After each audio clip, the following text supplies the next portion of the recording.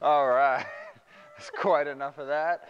Super solid dance moves. We're talking about the foot collapsing, okay, like in the squat, but also when you're walking and things like that. We're hearing more and more people that are like, oh, I have no arch, I have no arch. Well, you got to pay attention to, strength and mobility and stuff, but also just how you're walking. So if she's walking on the inside, on the arch of her foot, the inside of her foot, then obviously that arch is going to start to collapse over time, over your lifetime. So then if she has that issue, then she goes to squat, then her knees are going to, it's hard to watch.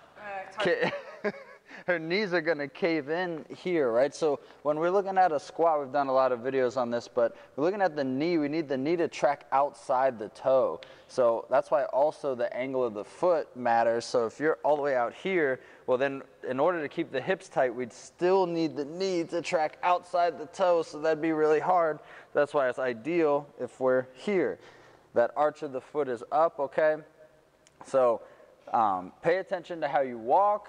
Obviously how you squat. We want to keep the weight in the squat evenly distributed throughout the whole foot except for the arch. It's bad her feet aren't ticklish.